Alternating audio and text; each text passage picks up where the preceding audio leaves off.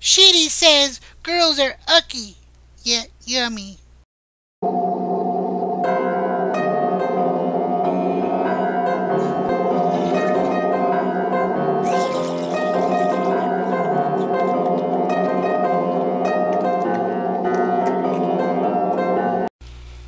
People, what is up? This is SH-TBLOCK and welcome to Dear Shitty episode number 5. Alright, a couple things on the agenda today. I'm using a new headset with a new mic with a little foam pad on it. A little bit more advanced. Might sound more intense, might sound more deeper. Let me know what do you think. And also, this is a 5-pack of 4H doing some kill confirmed.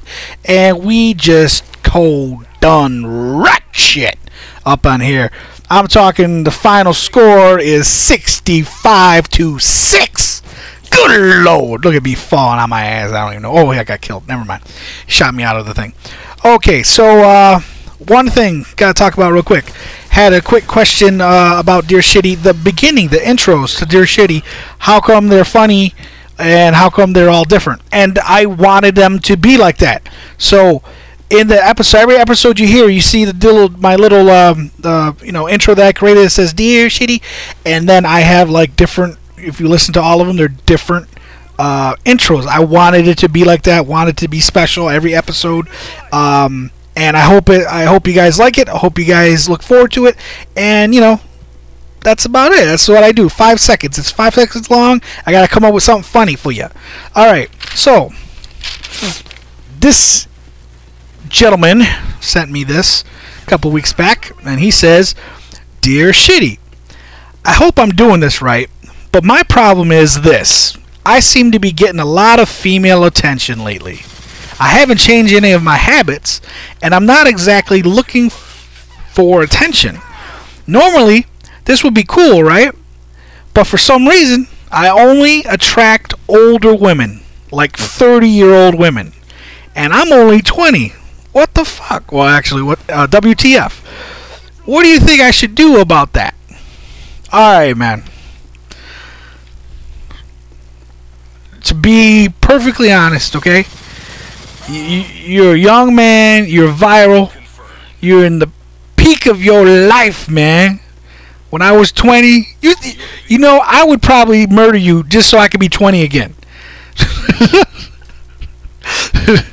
I would like totally go vampire or whatever just to be 20 again. Sexually speaking, you don't have like old man strength. That's something that you're gonna get eventually, but sexually speaking, you are ready to pounce and attack.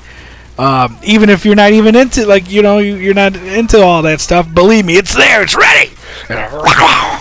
So, on top of that, okay, yeah, you're 20 and that's cool. And you got 30-year-olds.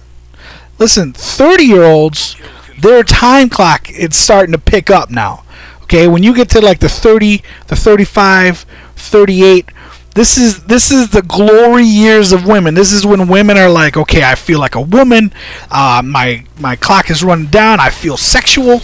I feel intense. All this other stuff, and they're ready to pounce on you.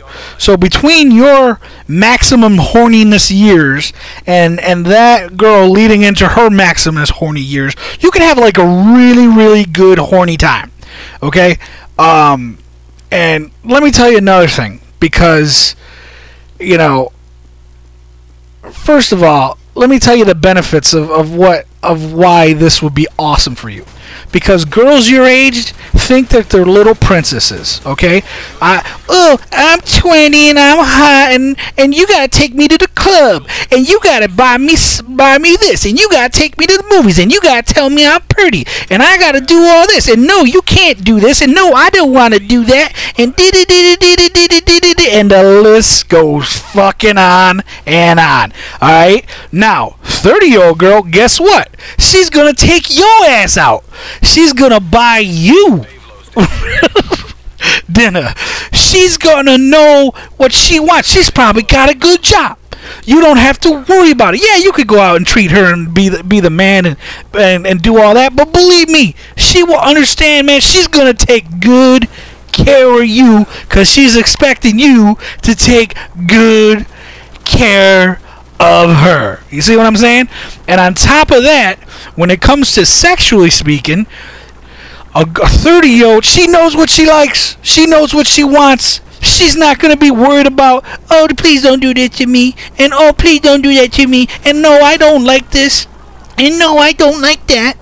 No, man. She's gonna take you and do things to you that you don't even know was possible.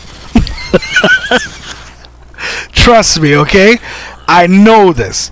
When I was wrestling, okay, there was a certain famous female wrestler that she was known to go after the young pups. Okay, she was a cougar before cougars were even like the term of Cougarville. You know what I mean? Like they didn't even know about cougars and panthers. Nobody talked about that back in like the late 90s. All right, but this girl, she was sexy. She was a cougar. She was all that shiznit. And then on top of that, okay, I was a young pup, and she loves pups. You're a young pup. Okay, believe it or not, you're a puppy. You're not the full-grown alpha dog that you need to be yet. Okay, you're a puppy, but the cougars like the puppies. Okay, so this girl met me in a wrestling thing, and I don't, whatever. My personality, we were all hanging out at a bar or whatever, and she thought it was awesome, and she was down to do the deeds. A lot of deeds, a whole bunch of deeds that I wasn't even sure about, but she was ready for it.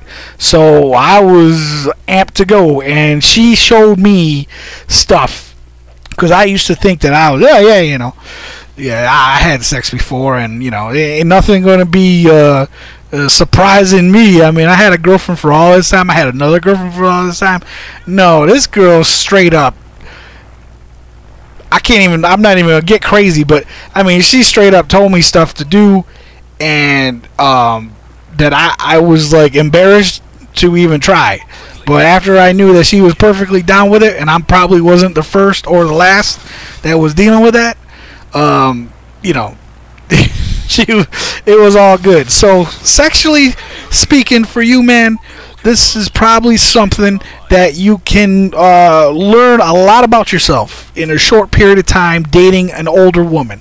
And like I said, they're self-reliant, man. They got their own careers. They got their own jobs. They're not going to be needy. They're not going to be begging you to go out. They're going to call you up for a booty call, period. You know what I'm saying? They're just going to be like, yo, you come over.